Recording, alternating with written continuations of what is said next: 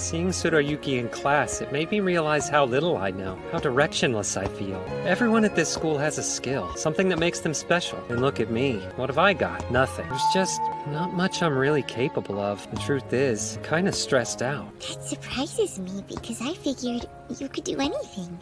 Or just about. I promise you I can't. You may feel a bit lost, but Tsurayuki's probably going through the same thing. There's bound to be stuff you can do that he can't, which he'll envy you for. You realize you're not alone. There's a lot of us out there, unsure what we're good at, and putting in the effort trying to find the answer. Even the people you think are amazing. I bet they've got the same worries as you. Hey, you'll be okay. Shinowaki, listen, thank you.